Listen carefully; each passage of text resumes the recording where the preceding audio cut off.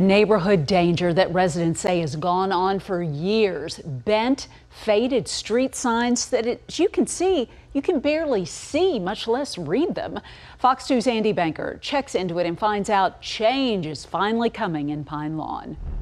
Say there's a police or fire call, even a UPS delivery to the 6300 block of Henner at Irving. GPS may bring you here, but you want to check the street signs to make sure.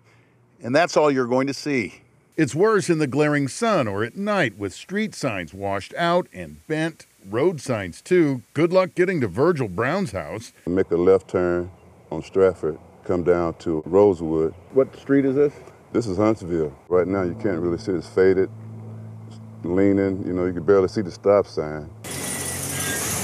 It makes it tough on delivery drivers. They use GPS, but they need those signs too. Still use them. Yeah, I mean, you want to make sure you're on the right street. I don't want to deliver a wrong package. So that's a no-no.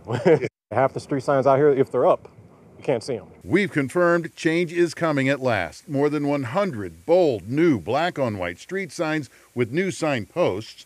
Pine Lawn aldermen have approved more than $21,000 in community development block grant spending to cover the cost.